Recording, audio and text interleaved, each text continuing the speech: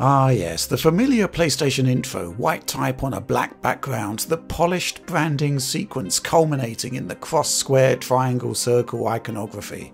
It's Sony's handshake with the user, the introduction that inevitably leads us into a typically high quality piece of first party software. And yet, well, this is playing out on a Microsoft console, an Xbox. It's kind of strange, sort of wonderful, but at the same time unanticipated and even illogical. It's the kind of thing that Captain Kirk would bring out of the hat to make a megalomaniacal supercomputer self-destruct in 60s Star Trek, but here we are. A PlayStation Studios game running on Xbox consoles. This is MLB The Show 21, and here's the thing. I paid £75 of my own money to buy the cross-gen version of the game on the PlayStation Store. On the Xbox, it's part of my Game Pass subscription, where I can play it on any Xbox console I want. So how has this happened? This goes against everything we know about how Sony first-party studios operate, right?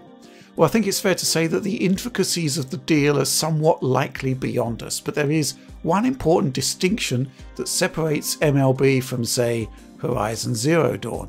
PlayStation Studios are the developer, but it seems like it's MLB itself which is the publisher, and likely the driving force behind the transition of the game from being a PlayStation exclusive to going multi-platform.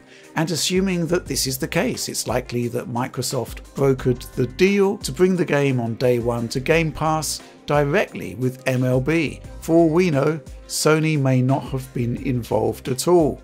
Still, this is the reality we're looking at here, and I thought it would be fascinating to see how a PlayStation studio, specifically San Diego studio, would leverage Xbox hardware, and of course, how the Xbox ports would compare to the PlayStation versions of the game.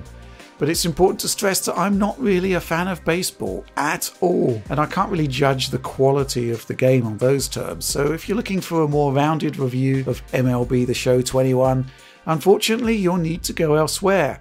That said, I did see a tweet from Phil Spencer suggesting that Xbox lacked a serious baseball simulator, and assuming that MLB does the job for PlayStation, I'm confident in saying it will do the same for Xbox. In terms of features, content, everything, the game delivers wherever you want to play it. So here's the deal with MLB The Show 21. We're going to be looking at how the game looks and runs on the new wave of consoles. So we'll be stacking up the game on PS5 up against Xbox Series X. We'll bring in the Series S to see how that slots into the lineup, and beyond that we're also going to be examining how the game looks running on PS4 Pro and Xbox One X. Well, let's dig in. Series X and PS5, we're getting a native 4K resolution here, and while I saw occasional barely noticeable variations in perhaps filtering, I think I'm fairly confident in saying that MLB The Show 21 looks identical between the two systems. In fact, there's a lot of commonality in the game's visual makeup across the generations. It's a proper cross-gen release with only incremental gains when comparing, say, PS4 Pro to PS5 or Xbox One X to Series X. In the case of the new console flagships, it's the same geometry, the same textures, the same lighting, the same post-processing, the same everything really. It's a pristine 4K presentation, native, locked pixel grid, no dynamic resolution scaling. As for Xbox Series S, well, it will probably come as no great surprise to see the title operating at 1080p resolution. And actually this opens up an interesting comparison with the other 4 teraflop machine in our lineup, PlayStation 4 Pro. Speaking of the Pro and indeed Xbox One X, you can think of these versions as being mostly a match for the next generation experience. Again, it's the same geometry, very similar textures, nigh on identical effects work. But I did notice that post-processing didn't quite have the same precision of the next-gen versions, while performance within gameplay was also lower. Resolution, well, perhaps not surprisingly, that takes a hit too. Looking at 1440p native on both PS4 Pro and Xbox One X, but in a plot twist, there's actually a quality selectable on both systems. You can actually choose between 1080p, 1440p, or even 2160p, obviously running at different frame rates. At this flexibility, it's not actually available on any of the next-gen versions of the game. So my take on this is that yes, MLB The Show 21 is indeed a proper cross-gen title. Extra bells and whistles on Series X and PS5 amount to a higher resolution, faster loading times and an uptick in performance, but fundamentally every version of the game I played is kind of cut from the same cloth really. In that respect, don't expect to see the next generation features of the new hardware fully exercised. So we've talked about visual features, but let's move straight on to performance, because the story here is certainly intriguing. MLB Show 21 has one frame rate cap, VSync. It'll top out at 60 frames per second, but it can often drop beneath that regardless of platform. Yup, even Series X and PS5 will drop frames. A lot of sports titles tend to target 60 FPS for gameplay, then limit performance to 30 FPS for the more graphically demanding cutscenes. FIFA Soccer, pretty good example of this. But MLB The Show 21 is quite different. Cutscenes run unlocked, and whenever there's more than one player on screen or when lavish depth of field is deployed, frame rate tumbles from the target 60 FPS. Now let me be clear about this, when it comes to cutscenes, they are totally non-playable. They have little impact on the quality of the actual gameplay experience, and personally I think the FIFA 30 FPS lock approach would possibly be better for this game. But as it is, running unlocked, we can see how PS5 and Series X compare when the GPU is under heavy load. Story here is pretty clear. Some scenes show PS5 and Series X running with seemingly identical performance, but for the most part Sony's machine runs with a clear frame rate advantage. When FPS dips on PlayStation 5, it dips harder on Series X, sometimes by anything up to 9, 10, 11 frames per second. It's a wide differential I didn't fully expect to see, but perhaps understandable bearing in mind we're looking at a studio shipping its first Xbox title, and very early on in the generation too. I do think these tests are a little bit academic and perhaps more of an engine benchmark as opposed to being indicative of actual gameplay. So I also did a bunch of what you might call asynchronous analysis, just a bunch of non-matched capture from the full experience played on all 5 of the test consoles in this video.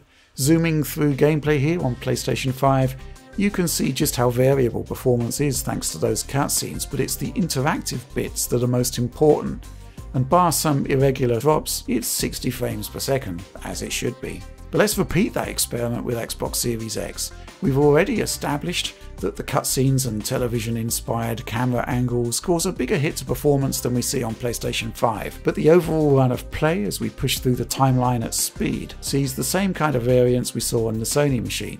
You're either at 60 frames per second or well, you're not. The crucial thing, I guess, is that on the pitching and batting segments where frame rate is king, we're still mostly locked to 60 frames per second. What I will say though is that more frames generally are dropped here. It's not quite as stable as it is on PS5. Xbox Series S, as we've established, it's 1080p versus the native 4K we saw on the Series X. I did a similar bunch of like-for-like clips just from the one game this time, but you can see how it all pans out. In most of the cutscenes, the X is 2 to 3 frames per second faster than the S, despite the yawning resolution divide. But there are some situations where the S can marginally pull ahead. I also did a gameplay capture for Series S, and the results there carry over pretty much as you would expect. The same massive variations according to cutscene or gameplay, but what is clear is that the lock to 60 FPS in the pitching and batting is less stable on the Series S than it is on PS5 or Series X. It's difficult to actually tell, mind you, because the vast majority of the scene is static, but the data is the data. In terms of the new consoles then, the overall pecking order is pretty clear and fairly predictable, I'd say, when you're looking at a studio transitioning from single format development to multi-platform for the first time, and very early on in the new console generation. It's when we look at the last-gen enhanced machines that we see the positions reverse, but perhaps the Xbox One X advantage you'd expect to see over PlayStation 4 Pro isn't as pronounced as you would expect, bearing in mind the big specs differential. Once again, comparing matched scenes, which are pretty much running with 100% matched content. You do get an Xbox advantage, typically 5 to 7 frames per second to the better on the One X up against PS4 Pro. And if we freeze frame here as we move from matched cutscenes to gameplay, well, there are a couple of takeaways here. Firstly, neither console sustains 60 FPS here in the way that the new wave of consoles do. Secondly, Xbox One X seems to retain that 5 to 7 frames per second advantage. So yeah, mid-50s plays late 40s, and that persisted into the more dynamic gameplay captures I did. But let's not forget that the last gen versions of the game actually have the quality modes that also affect frame rate. So yes, we could go up to 2160p and lower frame rate, or we could reduce resolution to native 1080p and increase performance that way. And yeah, again, we're going to be doing some time-lapse shots here, starting with the PlayStation 4 Pro, and you can see that it's pretty much on par with Xbox Series S, as you would expect, bearing in mind that they have very similar levels of GPU performance. And it's actually the same here as we take a look at Xbox One X, again running in that 1080p performance mode. And yeah, you can see that once again it's not a locked 60 frames per second by any stretch of the imagination. But again, once you get into those gameplay segments, it does seem to be a really good, if not completely perfect, 60 frames per second. Interesting stuff, and I do kind of wish that the next gen versions had similar functionality. One thing I did notice though is that both last gen versions of the game are capable of stuttering on transitions between gameplay and cutscenes, something that does seem to happen more often with Xbox One X. So that's MLB The Show 21 then. It's a contentious title in many respects because we literally have developers on Sony's payroll producing games for Xbox. And not only that, the game is available on day one out of the gate to any and all Xbox users subscribed to Game Pass. It's not likely a decision that was down to the developer at all, and I can't see Sony being delighted about the situation. But if it's the will of the publisher, kinda makes sense to me. The novelty of an ex-PlayStation exclusive appearing on Game Pass will see the title sampled substantially, and more people will be playing it, especially when Microsoft has been pushing the game so heavily with its marketing. As for whether the financials play out, I guess we'll have to see how Game Pass evolves in the months and years to come. This is a premium priced product that will likely go down well with sports fans. The only comment I have from a value perspective is that I was surprised to see a premium being charged for the cross-gen pack that includes both PS4 and PS5 versions. PlayStation 5 does get some sparing DualSense support that is lacking in equivalence on Xbox. It also gets 3D audio, but this did sound pretty similar to me through headphones on both systems. And there is faster loading. A 20-second wait to get into a game on PS4 Pro translates into 8 seconds on PS5 and about 12 on Series X. Initial boot is also a ton faster. But fundamentally, well, this is a cross-gen release, and the biggest improvements between the generations are resolution and performance. With that in mind, I felt that charging more for both versions in a single pack was a bit much. But that's where we are with MLB The Show 21, a fascinating cross-platform release. Perhaps the exception to the rule in terms of first-party development, and certainly a remarkable battleground in terms of competing console business models. It's very much a sports purist game, so not really one I can really comment on beyond its technical attributes. But that's it, that's all I've got for you. Like, subscribe and share if you will, and ring the bell for instant notifications when Digital Foundry content drops. The DF Patreon, as always, it's there for those that love what we do and want to get involved in our Discord, talking to the team directly, while also benefiting from pristine quality video downloads. But that's where I'm leaving things for now. Thanks for watching and supporting Digital Foundry.